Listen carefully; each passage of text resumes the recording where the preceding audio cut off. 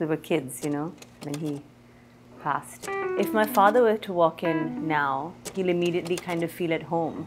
There's a sense of similarity in the manner in which we collect and what we collect. Some of his records and his books, and his artwork and things. There is a lot of his kind of vibe in here.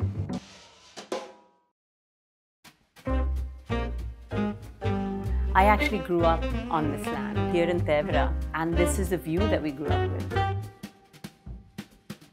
Whenever I seek comfort, I need a water body to go to. I grew up in Fort Kochi. Besides having a ton of family and cousins, there were always people coming through. The way she grew up was even more open, even crazier. You find yourself later on kind of living with that same kind of open house type of situation.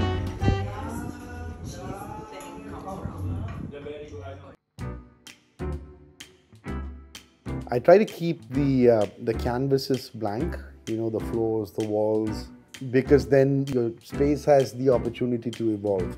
It's about 3,800 square feet, I would think. Originally a 4-bedroom apartment, which, you know, we've now reduced it down to 3 bedrooms. So this was typically a room. We knew we wanted to make it into like just an open area with floor-to-ceiling library is something that I've always wanted, so that I can mess with different boxes of things constantly.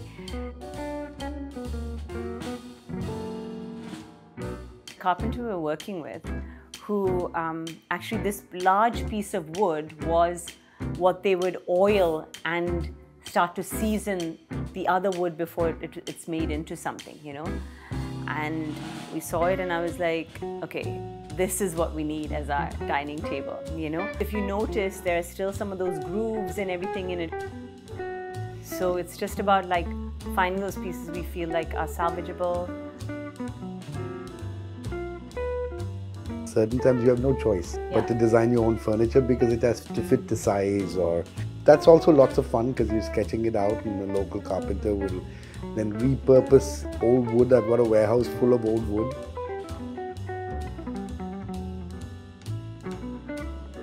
We grew up Catholic, so there's a lot of Christian iconography in this house. You know, you kind of find comfort in the visuals you grew up with. I left India when I was 17 years old to the US. If you see around the house, I have a lot of Mexican craft. I think maybe my initial, you know, attraction to it had to do with how I felt it was quite similar to India and the colors and the vibrance. And really, I think it comes from that memory or that longing for home. Actually, if you take a look at that altar, I think you'll see that some of those vibes are there. But the altar also doubles for where our music is set up, because the music is sacred to us. I realized that the speakers were very close to that wall. The sound would then bounce off the walls and sound dirty. So I told Annah, listen, I have to clad this wall with like a studio wood with cushioning. Give me a fabric to throw on top of it. And she's like, I got that covered. Art appreciation started since our childhood. Ends up being we have a lot of Kerala artists in our home, which I'm really proud of. My cousin Preeti Vadakat, her work of me as a young boy. My grandfather used to have quite a well-known shop called Chakola Silk House in Kochi on Broadway. They had collaborated with a Spanish company and they brought in all this furniture from Spain. I remember as a child, I would be like, this is so not modern. Now I can say with beautiful arches and like rounded finishes, just very well crafted. They're art deco pieces. I love to just mix it all together, you know. I don't want to just be contemporary. I don't want to be just known as having a bohemian style. And in some ways, because we're both not educated in design or art, we come from different backgrounds, it frees you up, you know.